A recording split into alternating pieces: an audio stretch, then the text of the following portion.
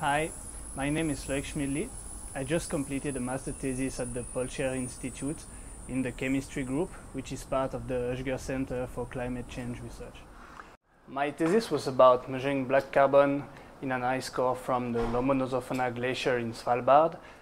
I measured black carbon concentration over the industrial era, so roughly from 1750 back to 2000, to see the human contribution in the black carbon budget.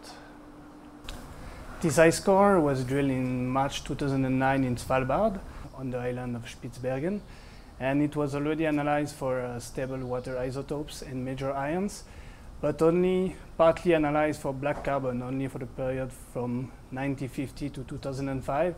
So my work here was to extend those measurements back to 1750.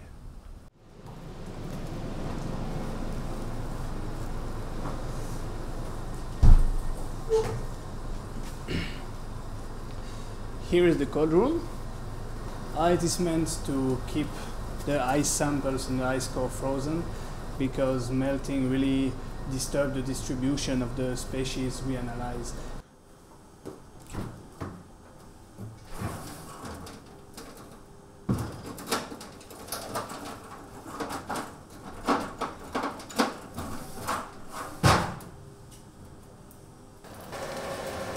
So these are my samples for today. What I have to do is obviously to melt them to obtain a liquid sample. So I just insert them into this water bath and I just warm it to 30 degrees. And right now I need to wait until the sample flow gets perfectly stable before turning the laser on. So now I'm going to start the measurement series of these samples.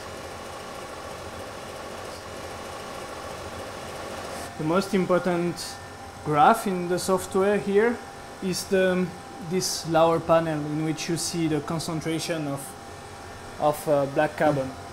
In about 2 minutes I already count 14,000 of particles.